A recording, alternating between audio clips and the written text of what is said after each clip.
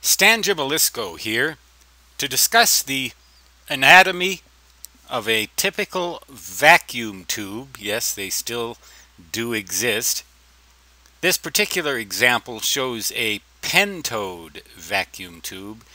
Pen meaning 5 and toad meaning elements. 5 elements: the cathode, the control grid, the screen grid, the suppressor grid, and the plate.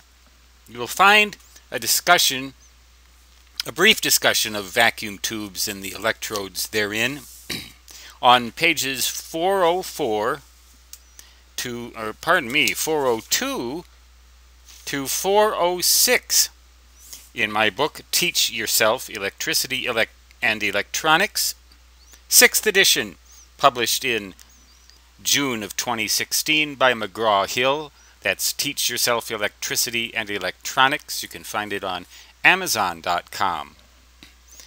But the basic symbol for a Pentode vacuum tube is shown right here on the left-hand side of this diagram. It's also shown as figure 24-3C on page 405 of Teach Yourself Electricity and Electronics, 6th edition.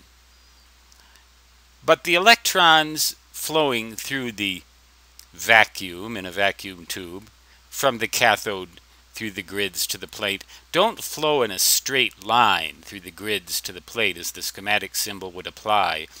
That's not really the geometry of a vacuum tube. It's the symbol, but it doesn't very accurately reflect the geometry.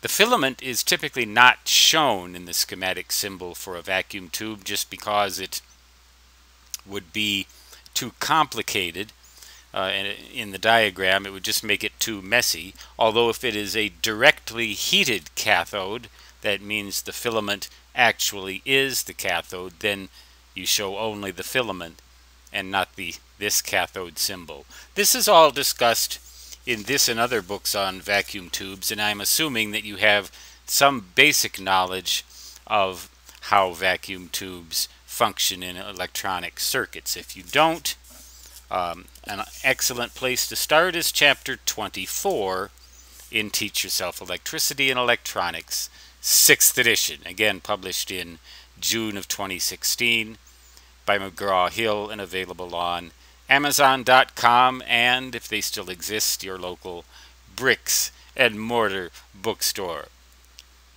But the schematic symbol for a tube like this or any other vacuum tube does not really show the true state of affairs when it comes to how the electrons flow through the tube. That is shown on the right here in this pictorial diagram, a sort of a cutaway view, as you would see a vacuum tube looking straight down at it from the top.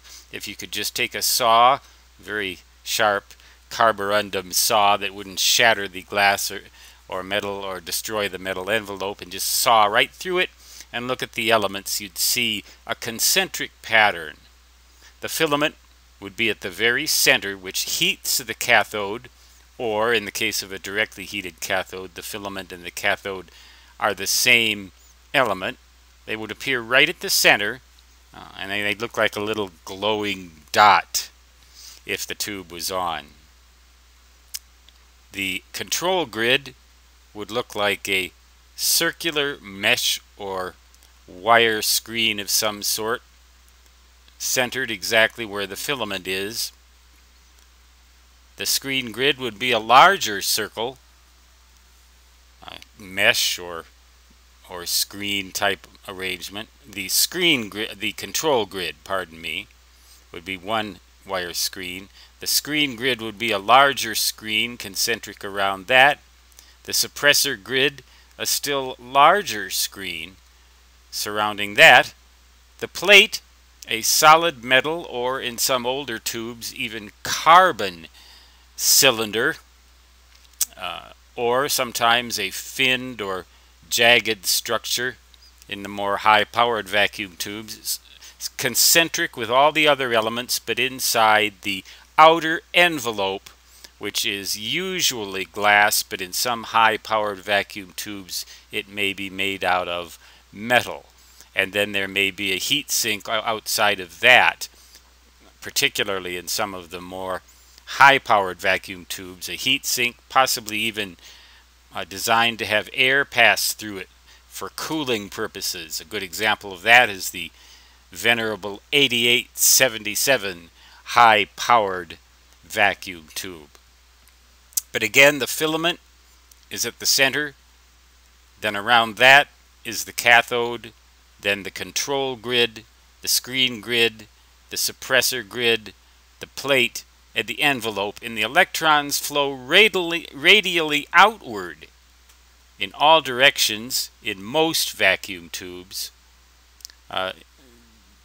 in the simpler kinds at least.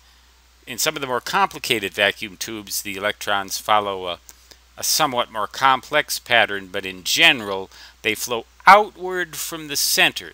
They don't flow in a straight line like the schematic symbol would indicate, from the cathode through these screens or meshes to the plate, as if they were as if it were some sort of a particle accelerator.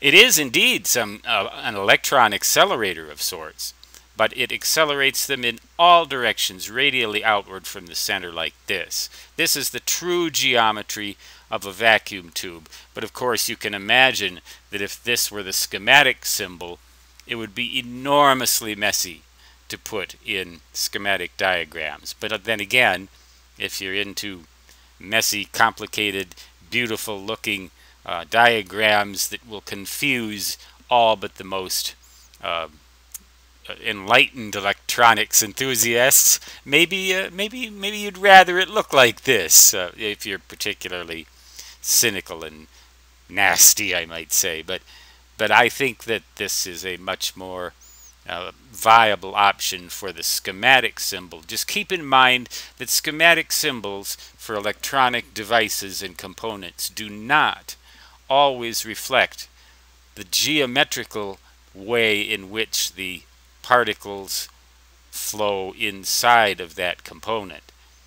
And a vacuum tube is an excellent example of that sort of difference between functionality and illustratability. Is that a word? Well, it is now. Stan Gibilisco signing off. Until next time, so long.